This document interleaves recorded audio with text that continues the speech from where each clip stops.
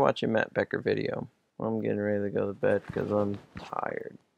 But here's the Christmas addendum. I hope you enjoy it.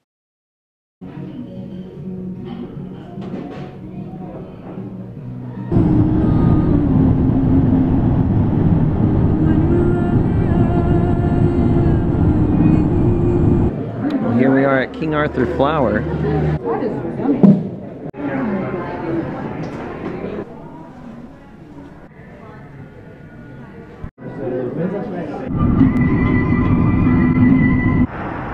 Oh, I'm drinking a kolsch. I don't know what a kolsch is.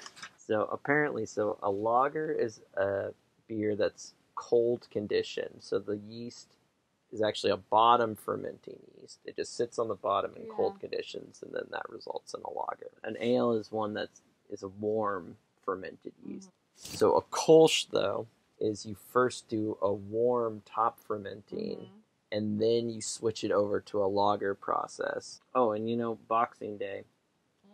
Yeah, was that today? That's today. So that's actually, Boxing Day is kind of the perfect post-Christmas word. I don't know what Boxing Day is. Evan suggested that Boxing Day is the day where you box up the leftovers and give them to a child in a crib. I don't know what the crib has to do with it. In Britain, Christmas boxes were money or presents used as thanks for good services throughout the year. The servants of the wealthy were allowed the next day to visit their families, so then they would take things that they got from the employers, such as gifts, bonuses, and leftover food. I love Wikipedia.